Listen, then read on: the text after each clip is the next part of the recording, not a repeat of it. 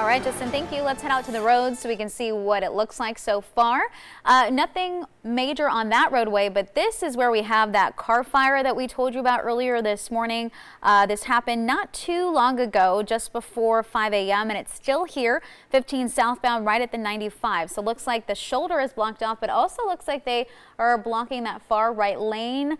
Can't really see too close into this, but lots of crews on scene here. Looks like that car might be flipped over, but it is a little far to see. Either way, if you're going to be traveling through this stretch of the roadway, give yourself some extra time. We are starting to see lots and lots of traffic. All right, the time now 5:32.